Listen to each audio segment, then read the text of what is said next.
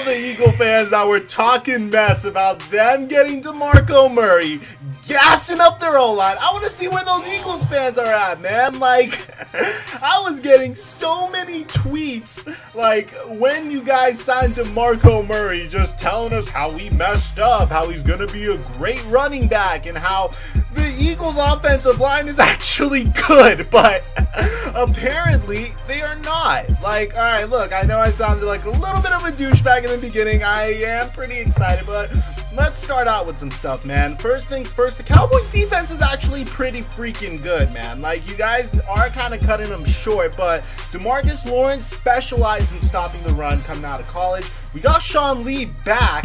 And on top of that, we drafted Randy Gregory, who's more of a pass rusher. We have Greg Hardy, and we drafted Byron Jones. We have a pretty decent defense, guys. It's not like, oh, gee willikers, DeMarco Murray sucks. I don't think the issue is DeMarco Murray, because whenever you get the ball to DeMarco Murray, the guy makes plays. He was hopping over Cowboys at some point, man. The guy makes plays, but the problem with DeMarco Murray is he only can make plays in the open field, which is why he was so successful last year. The Legion of Room, I know, I do call the Cowboys O-line the Legion of Room, made so much space for him, and he's just not being used correctly in Philadelphia, except on those passing plays, but on those running plays, he's not. As to Skip Bayless and as to all those people saying the Dallas Cowboys should go after Tim Tebow, we're not doing this. We are not doing this. Tony Romo went down. We are screwed.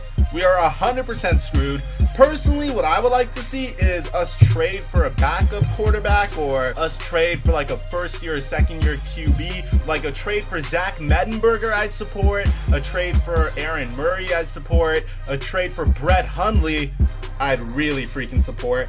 That's what I'd like to see us do about this quarterback situation, because Brandon Weeden will not take us to the playoffs, and just throwing him in there isn't going to do us anything. If we're going to have a quarterback loses games, choke away games, or anything of that nature, we might as well start developing our post-Romo quarterback. So if that's the case, we need to trade for a new quarterback. Finally, Eagles fans, I understand you guys are tripping. You guys made a lot of boom or bust plays. Signing Byron Maxwell hasn't looked really good so far. Sam Bradford has his moments, man. DeMarco Murray, you guys are still trying to find a role for him. Is it time to panic? No. At least your team for the most part is healthy. We don't got Des Bryant. We don't have Tony Romo. We lost so many freaking players that I see us going like winning like maybe 4 or 5 more games for the rest of the season. But who knows? The NFL is very, very unpredictable. For all you know, Colt McCoy could lead the Redskins to a Super Bowl. Kidding.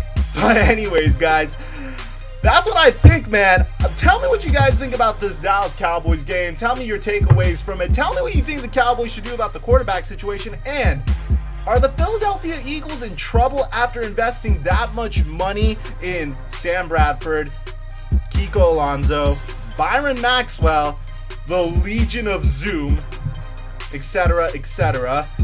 Besides that, I'm your boy, The Flight Mike, and I'm signing.